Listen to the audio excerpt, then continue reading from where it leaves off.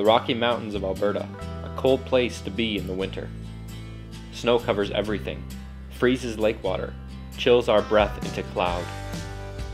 Amidst the sub-zero temperatures hides a tranquility not seen to many. To brave the cold and head into the backcountry requires a special type of dexterity. But for some people, choosing to come out here alone is not only a way to experience a different landscape, but to recharge and reflect inward about what their life is. My name is Sean Norris, and I live in Calgary, Alberta. I'm someone that enjoys spending time by myself. My need to get away from it all has always been important to me, which is a driving reason behind wanting to have a winter backcountry experience. The solitude of the cold mountains is something I've always wanted to experience. I pack up my gear and begin the drive to Kananaskis, where I'll camp at the Jewell Bay Backcountry Campground for a night. I head west of Calgary on the number 1 highway, then south on Highway 40 towards Barrier Lake.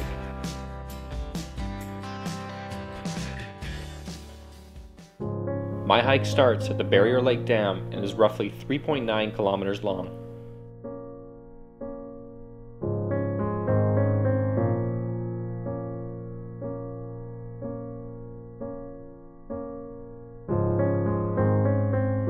I've made it through the first section of this hike.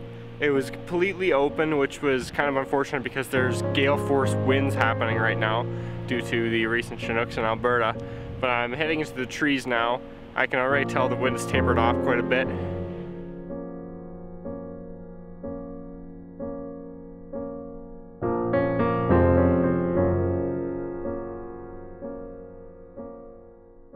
So I've stopped for another break now, my second break out here, mainly because I'm starting to sweat. Carrying all the gear on my back is making my back sweat a bit. And when you're out here in the winter, if you're hiking or camping, you don't want to sweat. That's one of the biggest things I remember learning from Les Stroud, Survivor Man, the TV show when I was growing up, is you sweat, you die. So that's what I'm trying to do, is trying to shed my jacket, kind of let the wind cool me off so that I don't overheat and possibly get hypothermia from being soaking wet.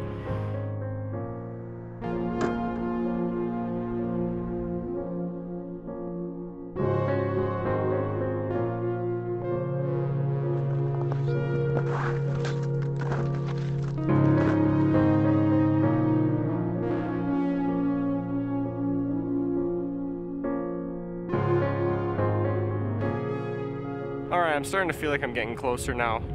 The Jewell Bay is kind of right at the bottom of this pass right there. That's the Jewell Pass as well. I'm getting pretty close to that. I think I'm more than halfway now. So, gotta keep on hiking. Hopefully I get there soon.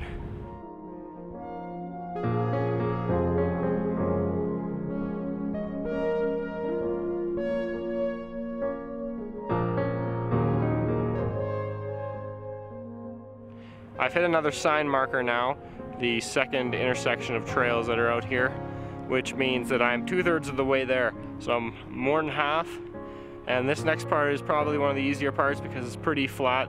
Heck, this whole hike is pretty flat to begin with. But this next part should be pretty easy, and then I'm at the campground where hopefully it's sheltered from the wind. It's kind of got a big hill on one side of it, and I'm hoping that it's going to be sheltered from the wind, because if it's not, it's going to be pretty hard to set up my tent.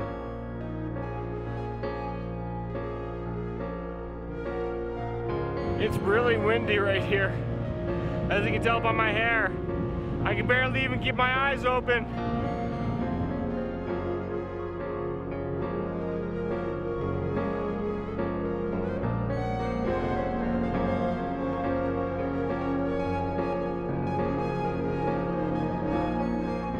The last third of the hike is also pretty flat, with some short sections of uphill.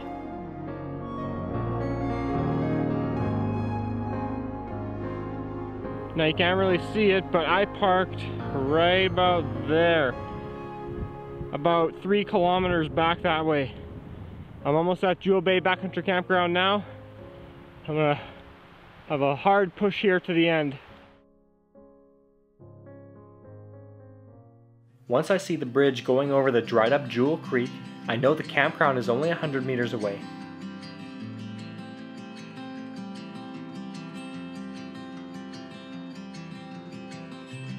I've made it to the Jewell Bay Backcountry Campground. Just looking around here, I found some wood in the bear bins, which I'm really happy about. I'll be able to have a fire when it gets a little colder out tonight. Most of the campsites have snow on their tent pads, which is a little unfortunate because I'm guessing it'll be a little wet underneath.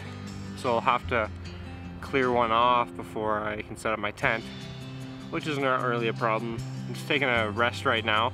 I kind of pushed myself through the last part of the hike so I could get here. It took me about 2 hours 15 minutes to get here. I left Calgary at about 10:15, started the hike around 11:15, and got here at about 1:30ish, 1:40ish. So about 2:15, 2 hours 15 minutes, which isn't a super bad time, I think, for carrying about 30-40 pounds of camping gear. I scrape the snow and ice off my tent pad and begin setting up my tent.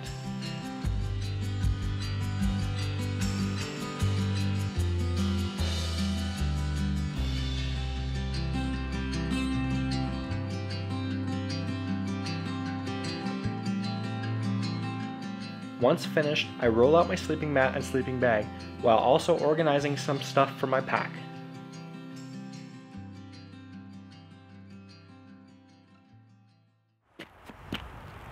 So luckily, someone left behind some dry firewood in the bear bin right beside me. So my feet are a little wet actually from hiking through the mud and the wet snow, because it is pretty warm out right now. So I'm gonna try and dry my feet off because they're pretty wet and it's not good to keep them wet. My boots are pretty wet too, so I should try and dry them off as well.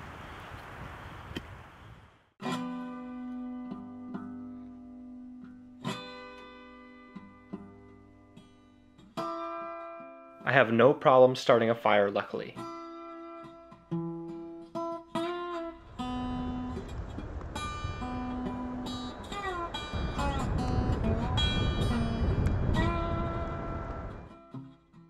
After drying my feet, I grab some clean snow to boil up in my pot.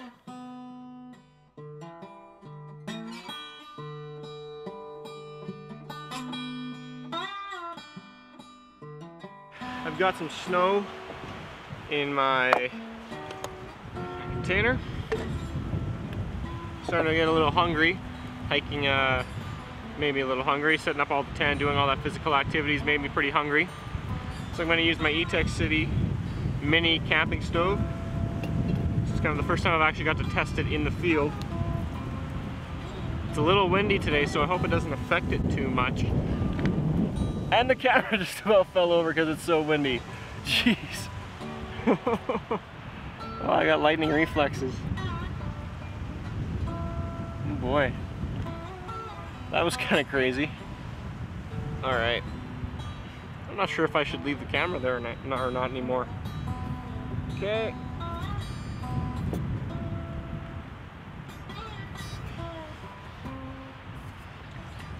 Stuff out of the way just in case I sprout up a huge flame here. There we go.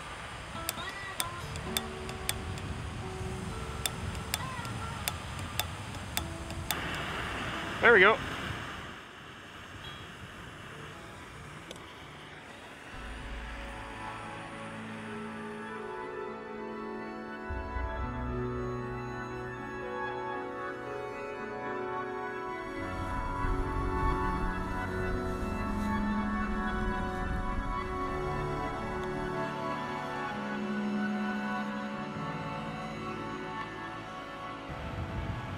Alright, my beef vegetable soup is ready. It's pretty good. I think it cooked pretty well over the Etekcity Mini Camp Stove. I think it took a little longer than probably normal because there's a bit of wind out here and I haven't got a kind of a windshield for it yet. That's kind of my next purchase for backcountry gear. It's hot. Youch! Really hot, which is good so far.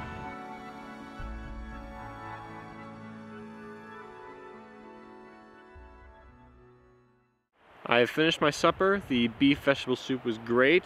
That's the first time I've actually cooked something using my mini camping stove and the pot that I was using as well, so it was kind of nice to do that.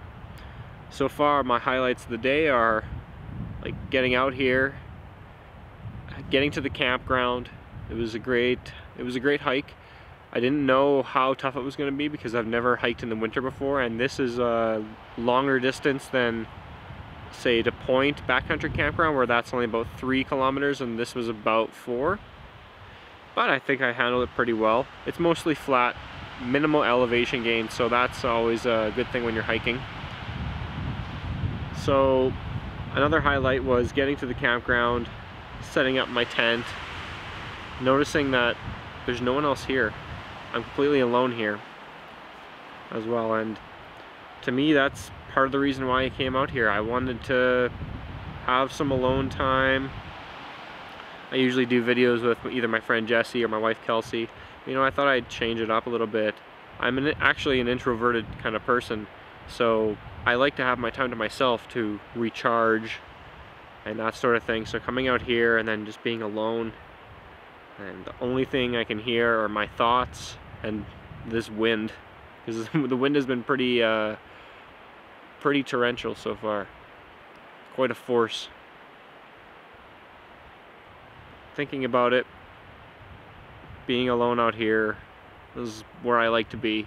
It's a place that when I start to panic in my mind, or something I feel like has gone wrong in my life or whatever it is, I just close my eyes and I picture Kananaskis. It could be here, it could be at the Upper Kananaskis Lake at Point. I love camping there too.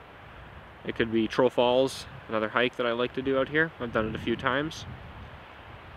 I just love being out here, and whether it's alone or with people. Today it's alone because I really needed to get out of the city, just be with nature kind of, you know.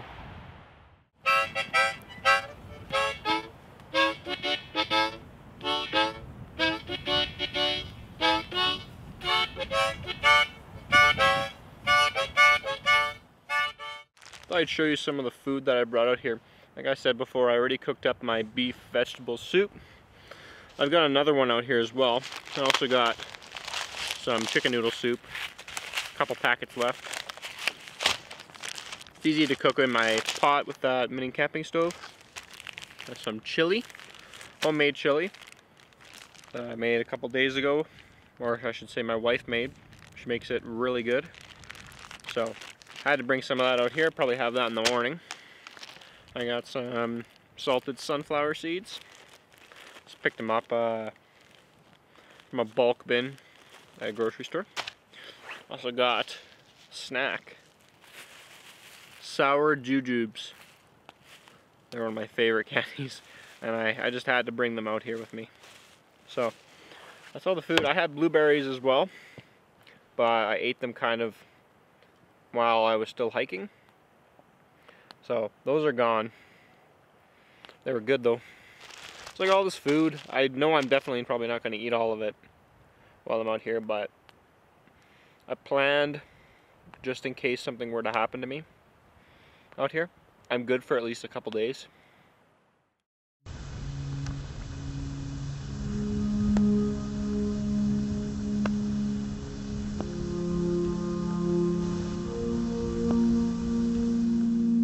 So the sun's pretty much gone down. There's only really like maybe a half an hour where it's still a little bit of light out still. And I'm noticing it's starting to slightly rain now, which is really not good. Like I've been able to see some cloud coming in up Jewell Pass beside me, and the clouds kind of surrounding the mountains up there. And I'm just feeling a little bit of sprinkles right now, just a little bit. It's not supposed to drop below freezing tonight, so I'm not gonna get any snow, but I feel like I'd rather almost have snow than rain, because at least with snow it's dry, so it's not gonna soak my tent. My tent does have a windproof. It has a rainproof tarp over top of it, but I'd rather not get it wet if I don't have to, you know what I mean? As the sun sets, I head into my tent for the night.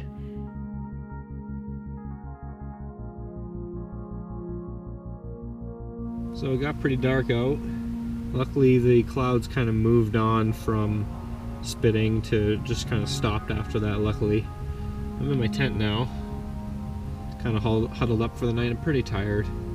Although, I say night, but the time isn't night at all. It's 5:46 in the afternoon right now, but the sun went down and I'm tired, so I don't really know what else to do at this point because it is winter and the sun sets a lot sooner than in the summer and the spring. So, but I'm thinking I'm gonna get up. I'm gonna set an alarm on my phone. I'm gonna get up around 7 a.m.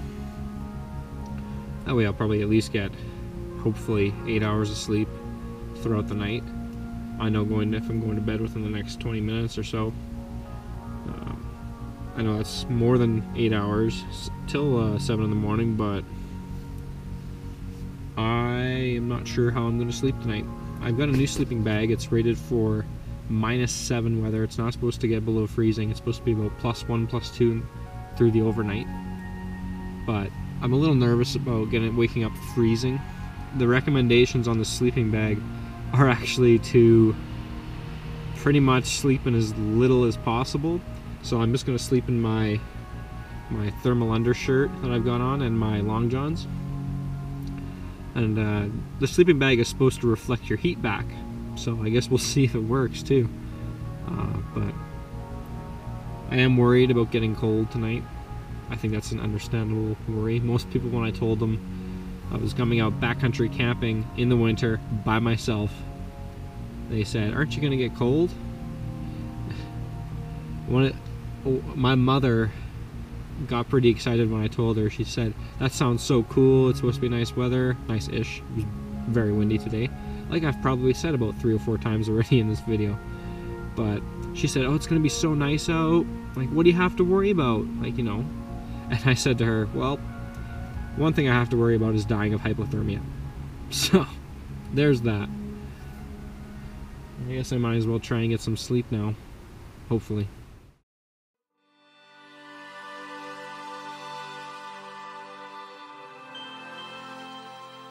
It's about 8 a.m. I'm actually not super cold. I'm a little cold because it's winter. But I slept decently throughout the night. I kept waking up probably every couple hours because I was a little uncomfortable. But other than that, it wasn't a bad sleep. I actually woke up around, I think it was about 2 in the morning. I was up for probably about an hour and a half, because there was coyotes that were yelping down the lake closer to where I parked, I think. And they were yelping and they were so loud that it was hard to fall back asleep, especially when I was a kid. I had an irrational fear of wolves and stuff. So listening to them while I'm out here alone was a little freaky, but they stopped, and actually the wind died off during the night, I noticed too. So that was a plus as well. So it's about 8 a.m. right now. Now I've woken up. The sun should be coming up pretty soon. Although I probably won't see it come up because there's a lot of clouds right now. But I should get a fire started right now just to warm up just a little bit more.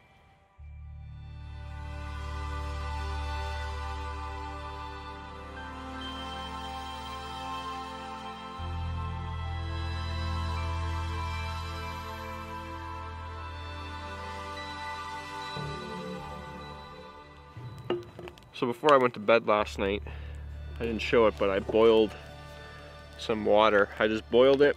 Once I had a rolling boil for more than a minute, I just turned off the mini camp stove and then just let it be and left it overnight. Now I've got cold drinking water, so I'm going to fill up my water bottle with it now. This will sure be nice to have when I'm heading back. I'm starting to hike back. Full bottle now. And I still got some in here too. Full water bottle. That's really great.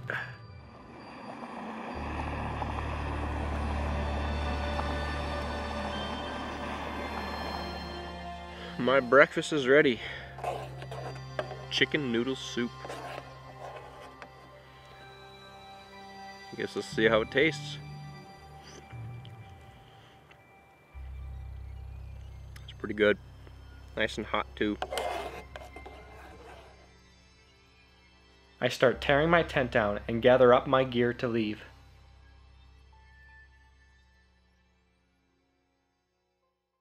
Now that I've eaten all my food, packed away all my stuff, and extinguished my fire properly, I'm about to head back now to the parking lot. And I happen to have fabulous hair right now because I was wearing my toque for most of this morning. So, let's go. My goal heading back is to make it to my car in under 2 hours.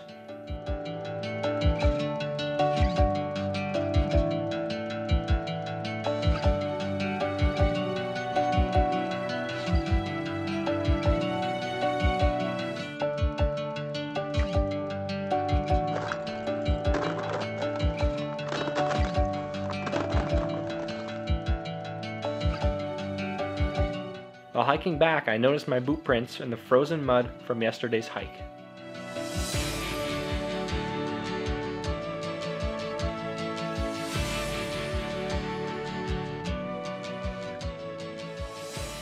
Well, I've made it back to my car.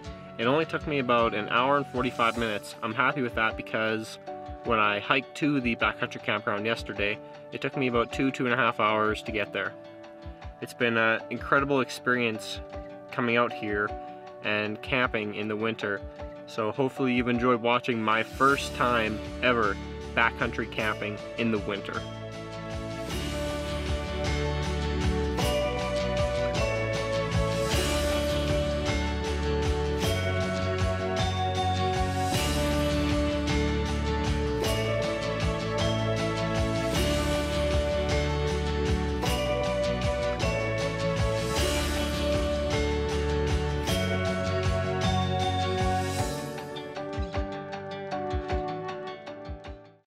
When you're out here in the winter, if you're hiking or camping, this audio is going to be complete crap because it's windy.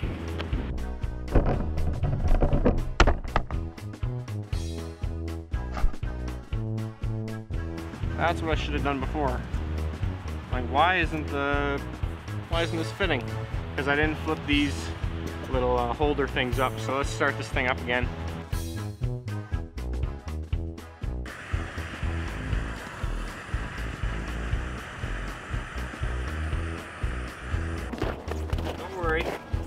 I have to come back to the camera.